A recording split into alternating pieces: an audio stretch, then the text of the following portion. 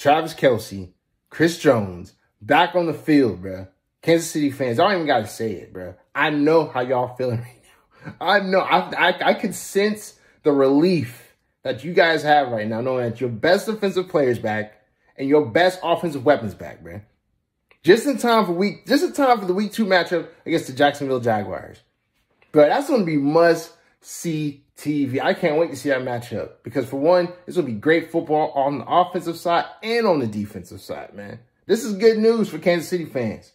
And you know what? This should be good news for Jacksonville Jaguar fans because y'all don't go against the best team out there, and you can see where you stack up.